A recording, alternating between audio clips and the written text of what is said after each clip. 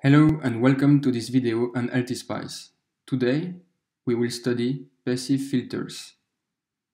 These filters are filters that combine resistors, inductors and capacitors. We will start with a theoretical part and see some basic tools to understand the cutoff frequency. Then we will study an example of a low-pass filter with an RC circuit. We will do 3 simulations with the directive point AC in the frequency domain. The first one will concern the low-pass filter with an RC circuit we will have studied. Then we will quickly observe a high-pass filter with an RC circuit, and finally a band-pass filter with an RLC circuit.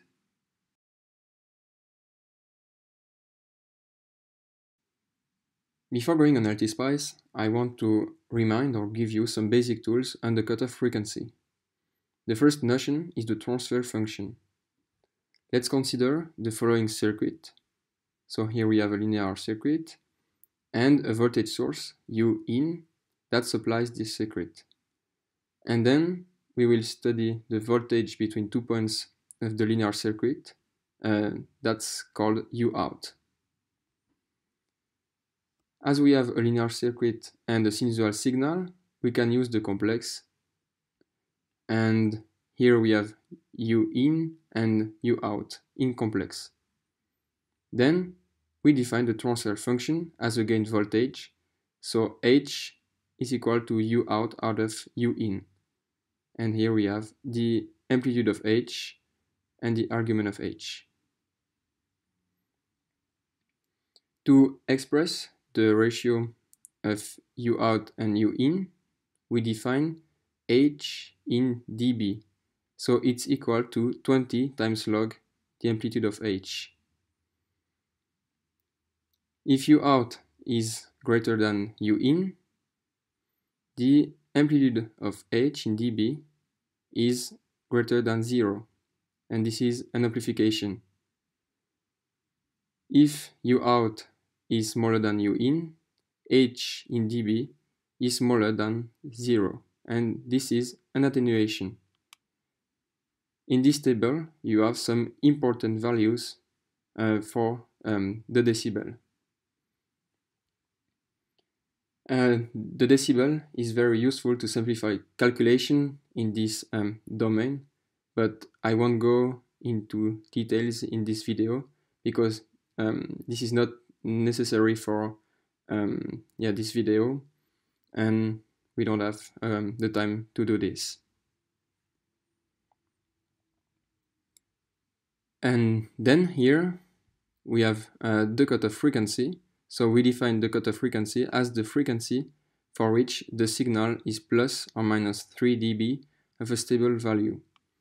So for example, let's consider a circuit like this, and we study H,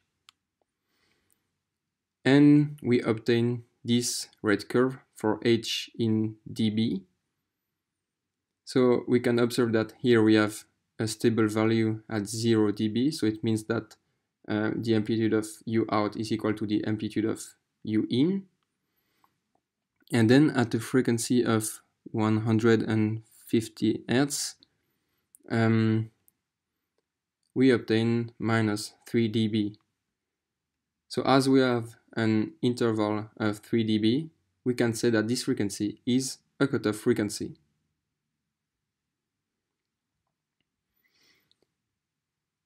Now, we can use these notions in this example, so a low-pass filter with an RC circuit. So for the linear circuit, we will consider a resistor R and a capacitor C here, and U out is the voltage and the capacitor.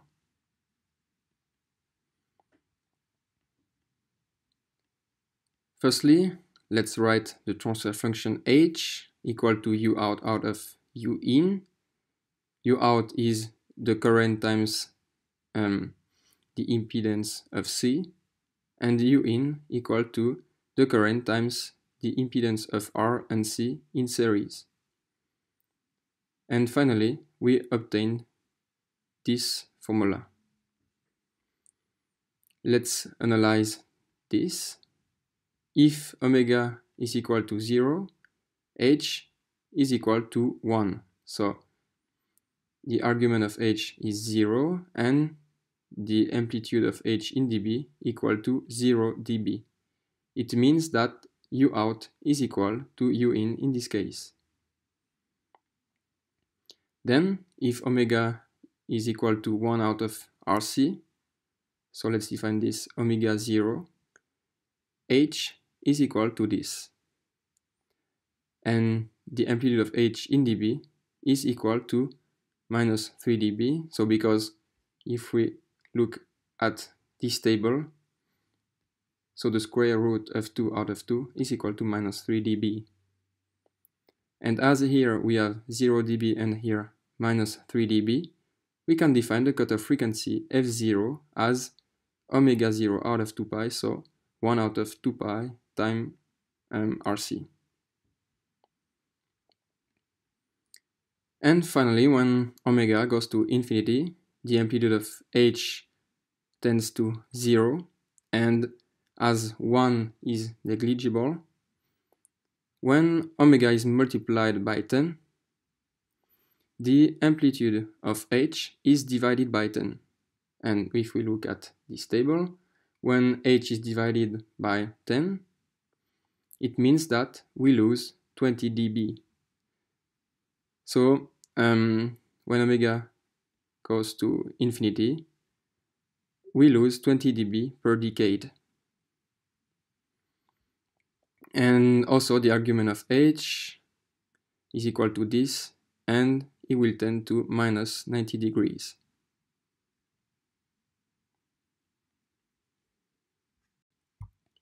Something important in electronics is to see how a circuit will behave without doing these calculations, so more intuitively. To do this, let's consider this page. For the resistance, the impedance is constant. It's equal to R. Then, for the inductance, the impedance is equal to J omega L. So at a low frequency, we have a short circuit. Because, for example, if omega is equal to 0, the impedance will be equal to 0. At a high frequency, it behaves as an open circuit. Because, for example, if omega is very large, the impedance will be very large. We have also the same logic for the capacitance. But at a low frequency, it behaves as an open circuit, and at a high frequency as a short circuit.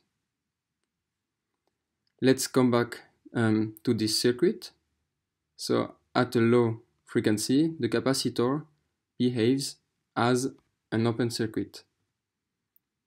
The circuit will be blocked, so we won't have any current and any voltage drop in the resistor, and U in will be equal to U out, and that's what we've calculated here. At a high frequency, the capacitor will behave as a short circuit. So in this case, U out will tend to 0. And that's what we have here.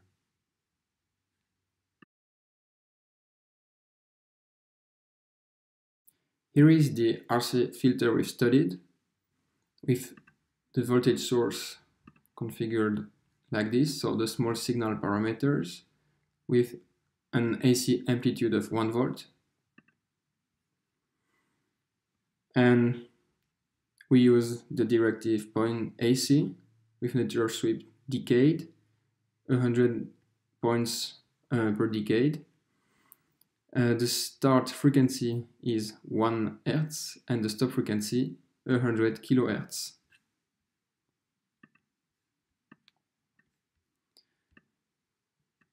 Now we will observe V out. Here is a both diagram. So the x-axis, we have the frequency in a logarithmic scale. On the left, this is the amplitude of the transfer function of V out of the reference voltage in dB. The reference voltage seems to be 1 volt. As we want the transfer function V out of V in, and V in is equal to 1 volt, we don't need to divide V out by V in. But if you want to be sure to have this transfer function, you can also divide V out by V in. And on the right axis, we have the phase of the transfer function. Okay, I attach a cursor on the function. And if you remember, when the frequency is equal to 0 Hz, H is equal to 1. So here we have 0 dB, and also the phase is equal to 0. So that's what we have calculated. Then when F0 is equal to 1 out of 2 pi times RC, so in this case it's equal to 160 Hz, we have the cutoff frequency, and we should have minus 3 dB and a phase of minus 45 degrees. So let's see.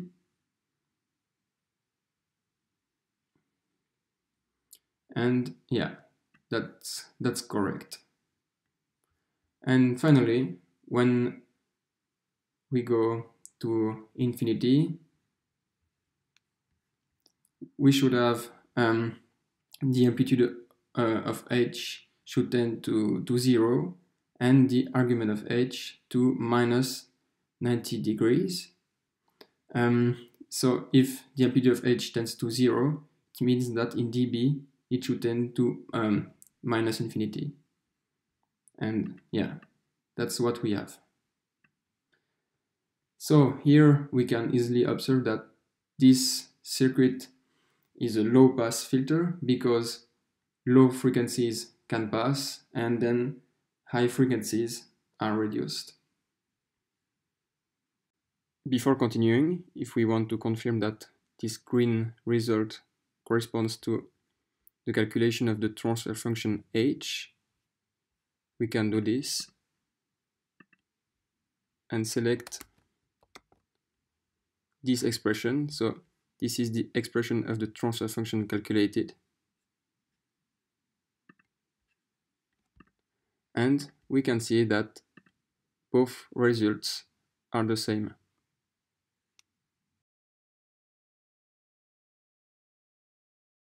We will do the same simulation with this new RC filter. We've just switched the resistor and the capacitor. Here we won't do any calculations, but we will try to understand it intuitively.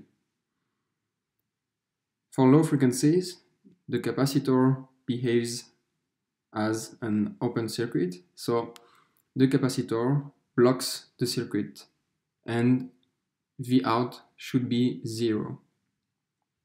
Then, at high frequencies, the capacitor behaves as a short circuit, so as a wire, and in this case we should have V out equal to V in. So run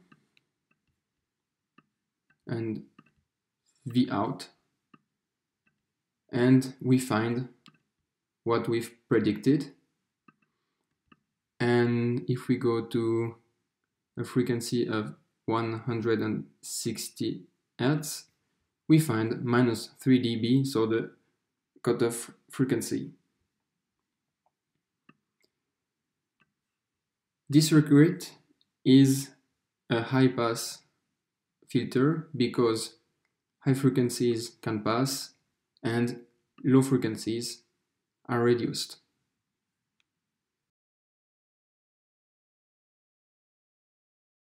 Finally, we will study this RLC circuit with Vout and the resistor. At low frequencies, the capacitor behaves as an open circuit and blocks the circuit, so Vout is equal to 0. At high frequencies, the inductor blocks also the circuit and Vout is equal to 0. But we can select a capacitor and an inductor such as in a certain interval of frequencies they both don't block the circuit, and that involves a voltage drop on the resistor.